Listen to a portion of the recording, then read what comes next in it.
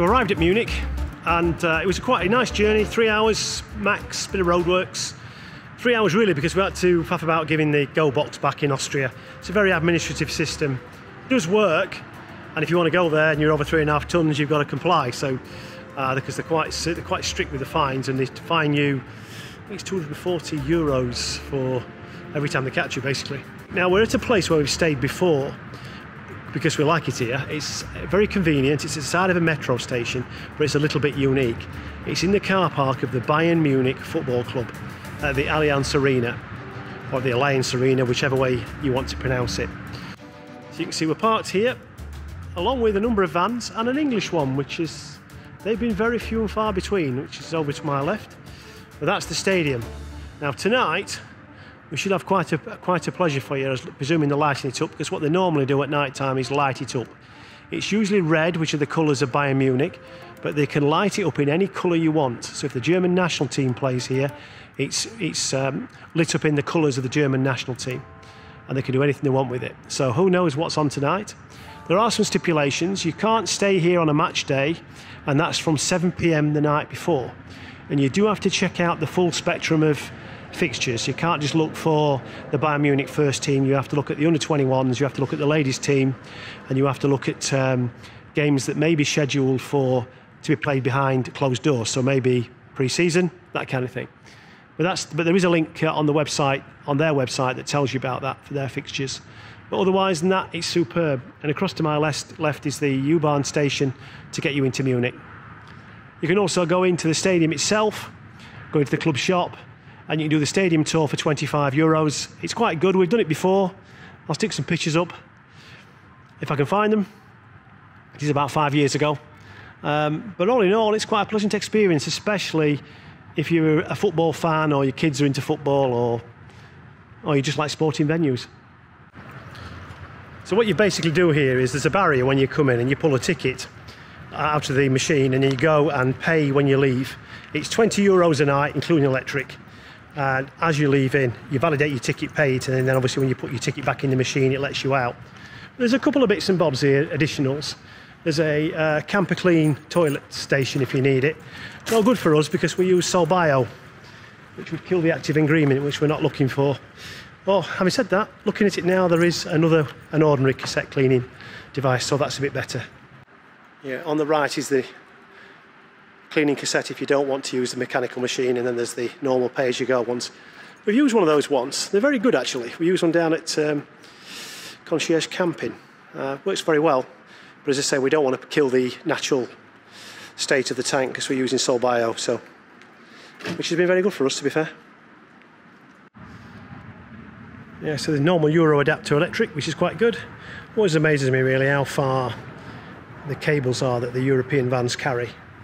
And they've obviously got quite a good load rating, because that one goes all the way there to that van over there, and you see it quite a lot where the cables are just stretched across roads, and there's 3 cables across that road down there to the vans off that point. It seems to work well, and not something you see in the UK, but it's fairly common here. You should be able to tell now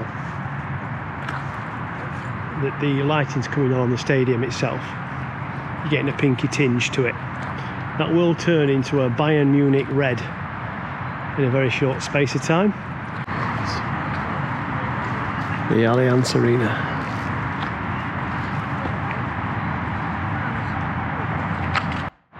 So there we have it, lit up red. How cool is that? And this has got millions of LED lights in it, and they can make it any colour that they want. So they can make it multicoloured. When the German national team plays here, they make it a tricolour. They can make it any colour they want. Good morning. After a great night's sleep with the arena in the background, we're off to explore Munich. First job, find the U-Bahn station. Well, we've consulted the map and we think we're heading in the right direction. A short walk around the arena brings you to the U-Bahn station. And it's also, if you come to do the stadium tour, is one of the entrances that you come in to meet up with your tour guide. Now, we've been to Munich once before, but when we came last time, we came on we used the bikes to get around, and we visited the city centre, and we also went out to the Olympic Park. But this time we've got Pops with us, so we're going to do a walking tour of Munich. If you do decide to bike it into Munich, it's about 12 kilometres, and there's a really well marked cycleway, and it's signposted all the way.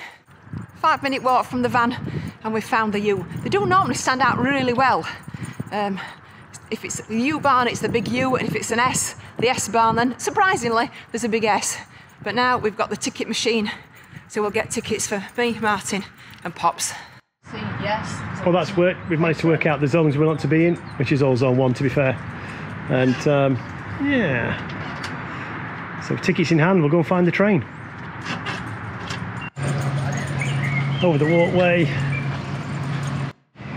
Ticket, I would imagine we have, yeah.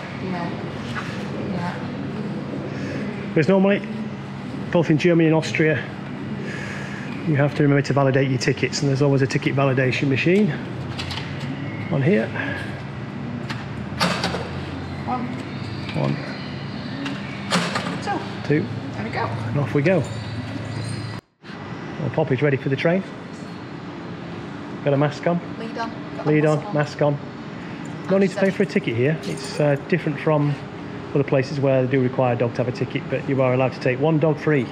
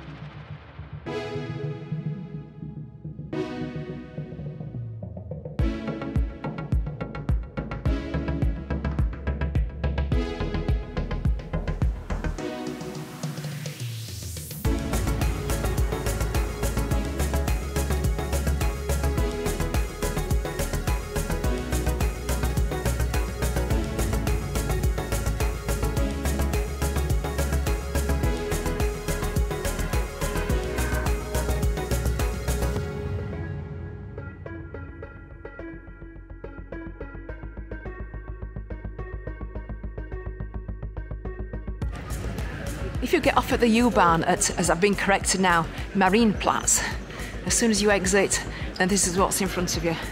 And this, I think, is the town hall. And if you can see in the bell tower up there, there's, I think it's part of like a Glockenspiele, and on certain hours throughout the day, then everything moves. And it's quite a display, so we shall make sure we're back here for the right time. But it's a really impressive building.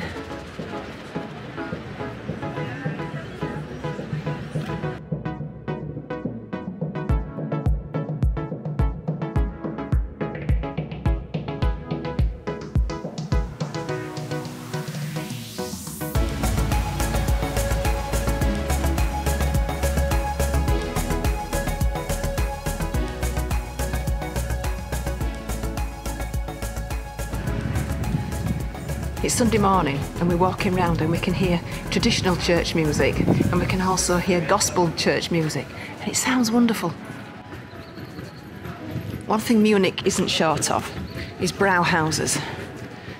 Given the fact that it has the largest beer festival in the world, the Oktoberfest, then that's not surprising, but they're scattered everywhere.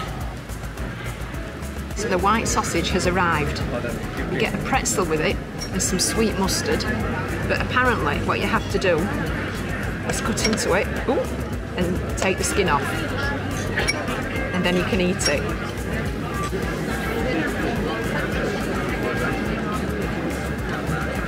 Nice. It's really nice. Is it? Can I have some? Okay. You can tell this is one of the most popular things in Munich to do, because the crowds have gathered. Everybody knows this goes off at 11.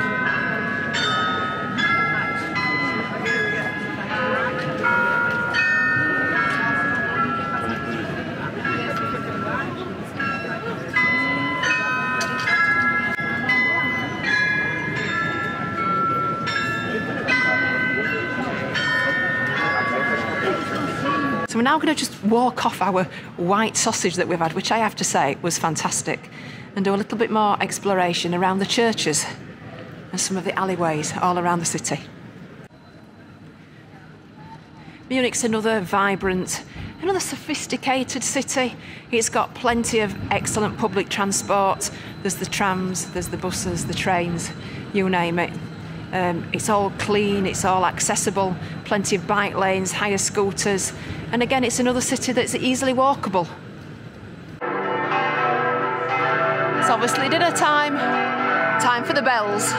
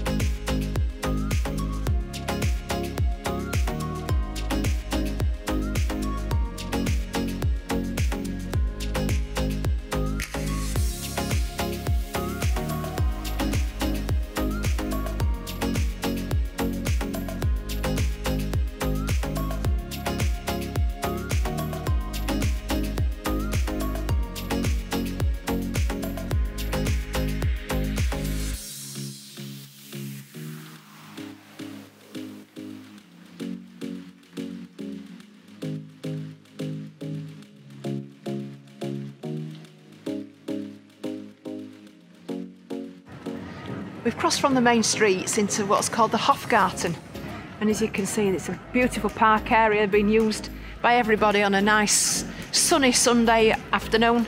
Plenty of places to get something to eat and drink, and just have a gentle walk through to escape the city. And these are the old palace buildings that have now been used as government buildings. You can always escape the crowds in a city. It's not a bad place to be.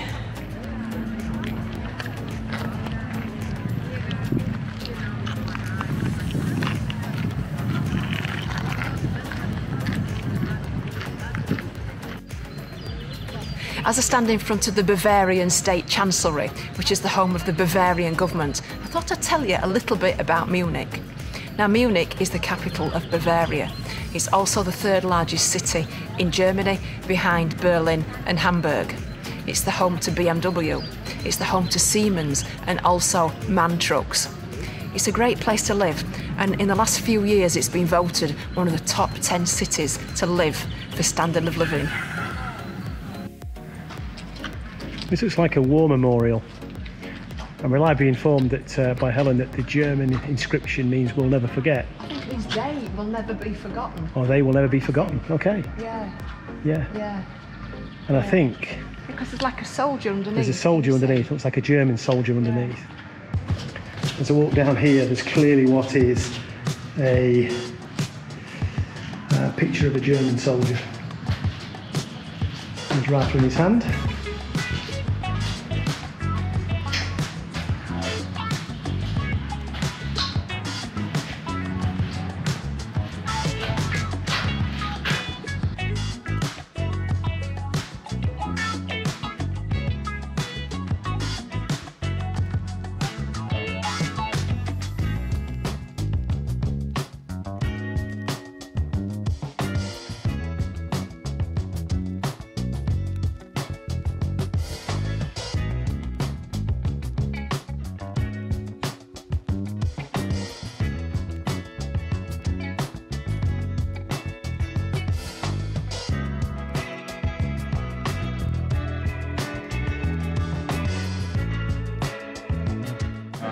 So this is a traditional Bavarian meal. It's beef with horseradish, potatoes and raw vegetables and a vice beer. It's a typical Sunday dinner.